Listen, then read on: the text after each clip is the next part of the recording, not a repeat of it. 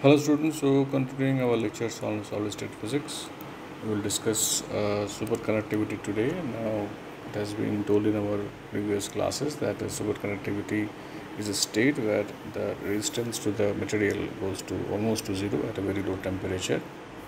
So it's like almost like this. You have a resistivity plot, which is temperature. So it shows a dip suddenly at this temperature, and this temperature is mainly called the critical temperature Tc, and it is found to be around 4.2 Kelvin in the case of silver. Now another property that a superconductor exhibits is the Meissner effect, where it excludes magnetic field when it is allowed to pass through the superconductor, and it is considered to be a perfect diamagnetic state, so it having a susceptibility value as -1.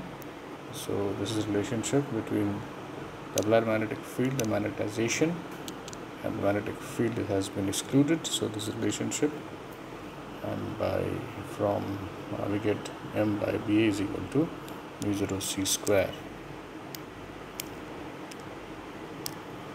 Now there are two types of superconductors. One is type 1 superconductors, where the magnetic field or the superconductivity vanishes as soon as the applied magnetic field crosses this critical value of magnetic field. And there is another called the type 2 superconductor, where there is some portion of the superconductivity still exists even after a certain threshold called the lower critical value of magnetic field has been crossed, and it totally vanishes after it has crossed the Vc2, the second critical value of magnetic field. So this is type 1 and this is type 2. So here as we have already seen, type 2 superconductors exhibit Meissner effect up to the critical field Vc, above which there is no superconductivity, whereas type 2 up to Vc1 lower critical field at applied magnetic field greater than Vc1, the material still exhibits some superconductivity, but supercurrents can exclude only a part of the applied magnetic field, and it vanishes at Vc2. However, this Vc1 and Vc2 value they also change with temperature, and after critical temperature there is no Vc1 and Vc2, because after it has been this temperature has been overcome, there is no superconductivity present in the material. The difference in free energy between applied magnetic field and with zero magnetic field is Ba square by 8 pi, and the difference is again Vc squared by 8 pi, and we have the London penetration depth which is given as chi -1 by 4 pi, and then this is the equation that we can obtain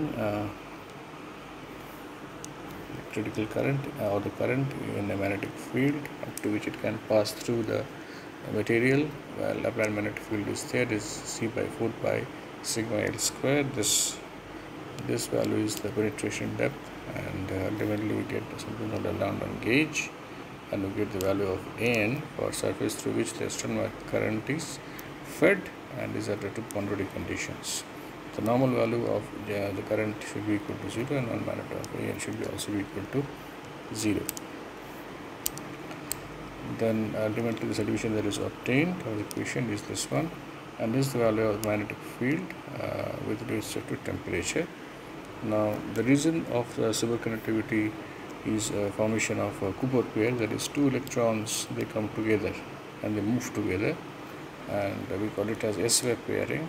We consider the two electrons having, one is a k up state and minus k, which is the down state of the electron, and pairing takes place.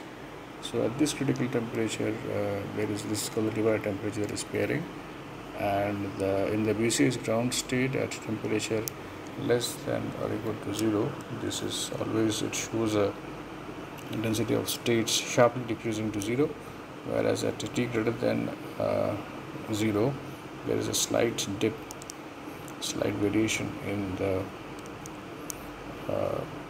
density of states falling to 0.